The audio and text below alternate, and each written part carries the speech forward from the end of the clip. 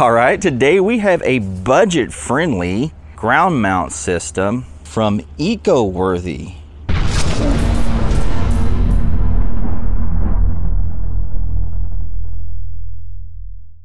All right, guys, and as you can see, I've already began assembling part of it. Let's go ahead and open up the box and I'll show you the other parts here. So we've got these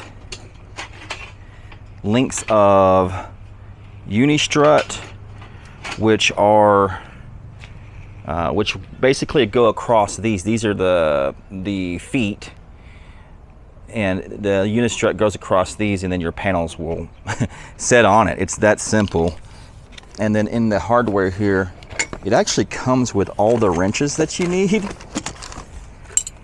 think there was one more. There we go. It comes with the tools that you need to assemble it. It has your panel clamps. So these are the mid clamps. And then it has the end clamps for the solar panels. And this is the upgraded model. From what I understand, the upgraded model is taller. So this front leg is higher up and this back leg is higher up. So it's lifting your panels up off the ground even higher. And I guess that's so you could use larger panels. And this particular kit actually is their large kit. So it comes with 2 of their regular sets. So right now I'm only assembling 1 set, but this large set does come with 2 of them. And then I think this box contains the components to piece them together. But right now I think I'm only going to put together just 1. And I've picked up some lumber so I could build a base for this. I'm actually going to put casters on this base so it could be moved around. To assemble this base, I've got these 6-inch structural screws. And these I just picked up at the home improvement store. These are just 4x4 by 6 foot. So 3 of those. And then these are 2x4s by 4 foot. They were already cut. So I'm gonna put it together just like this. I didn't have to do any cutting.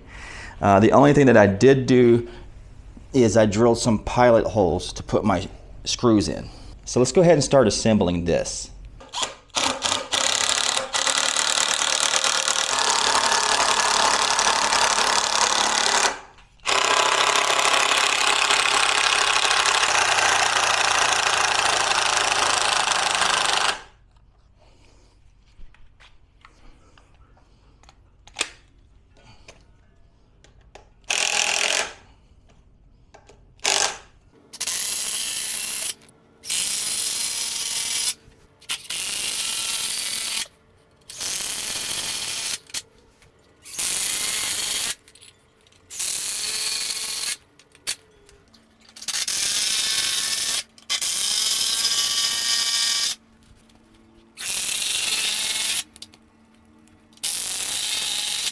All right, so that's together.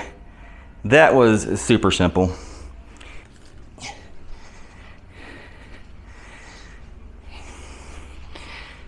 All right, so let's get the casters on this now.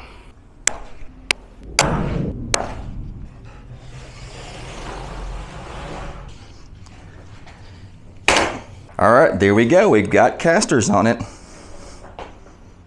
All right, you guys. I'm getting ready to install these legs here, these side leg brackets, whatever you want to call them. I went ahead and marked the location and did a pilot hole for these.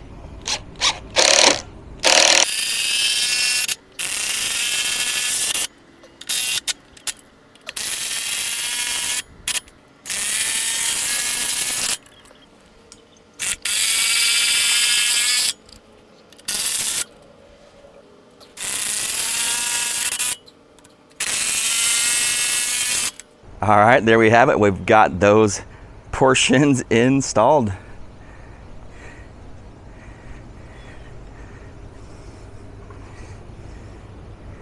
Now those big screws used to mount this down to the base, Those are just some leftover ones that I had from something else. The kit comes with these expanding bolts. All right, so I need to mention this portion right here. So as you can see, I added these scrap 2x4s that I had laying around to make a floor for this portion. And my idea is that I'd like to put something back here. It could be, one thing that comes to mind is these 5-gallon buckets that I've got my vegetables growing out of. I could put those back there. I'm not sure exactly how well they'll work, but I like the idea of having a place to possibly store items or just make a dual purpose use for this object that's going to be taking up a portion of my yard. All right, so next up we need to put these lengths of uni strut across, and these come in 3 sections that have to be mated with these little brackets here. So there's 1 section, 2, and 3. And so I've already put this one together. I need to put together another section, and then we'll put the 2 on. All right, there we go. I got both of those rails on. Super simple. And if you guys have never used this kind of strut before, it just uses these little nuts that go in, and you can go ahead and put this on your strut, and then once you place it into this slot, you have to spin it like this, and then it catches, and then you can just tighten it up, and it just, friction just holds it in place after you tighten it up. So it's super simple. Now, of course, as always, my OCD kicked in on these screws that I had found that I had left over, and I didn't quite like, I guess, that these had this little small lip on them to actually grip on to hold this on. So I found these other ones that I had that have this larger washer on it. So I put those on at least the back side of all 4. Just makes a more solid contact. All right, so there's another addition to this upgraded kit, and it's this center brace. So they now include this extra brace on this upgraded kit, and that is really good because, you know, there's a pretty decent span between these end legs here, and this center brace is really making this center of these rails much more rigid.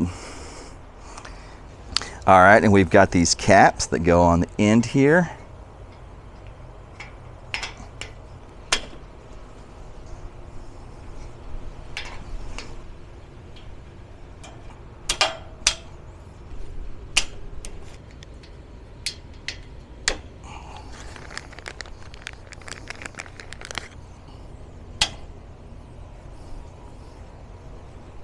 All right, so I'm ready to put some panels on.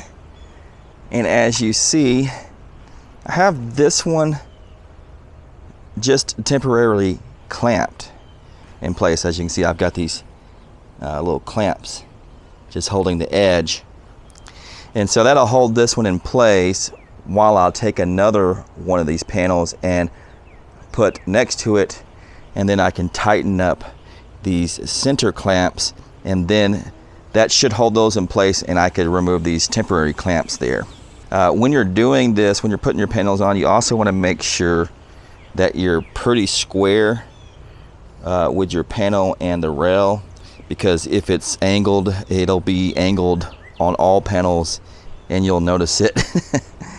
So I've got 3 of these panels. Let me plot one next to this and see if we can't get that in place.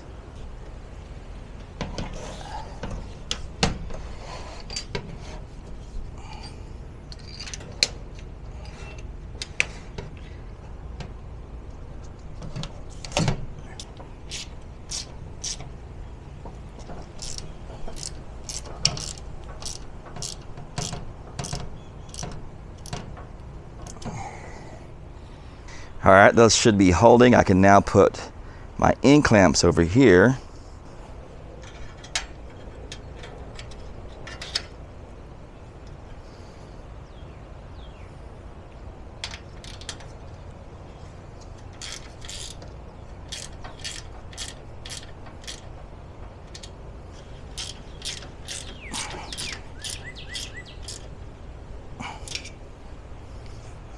All right, so I got those two on. I can remove these temporary clamps now.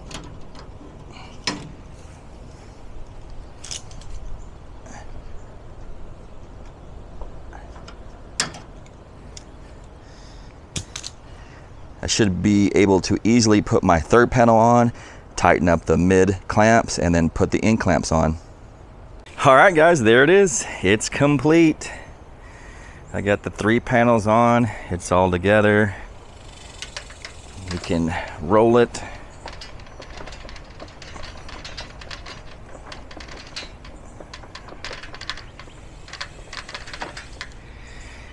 And then back here, I've got a couple extra buckets with some vegetable plants in it. Fits right there perfectly.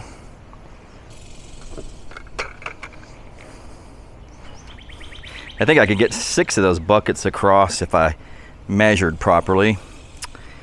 But yeah, you could put other things, bricks or something. I'm not sure how well the plants grow on this one. They do very well on this one because it gets the morning sun on that side, then it gets the evening and afternoon sun on this side. Maybe plants that like half shade would be happy back here. I'm not sure. I'll experiment with it though.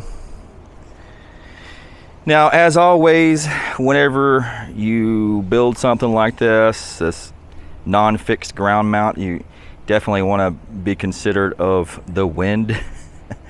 You don't want it launching your solar panels off or flipping them over. I'm not sure how much weight you would need back here to ballast this to keep that from happening. I'm sure engineers know that kind of thing. That's not me.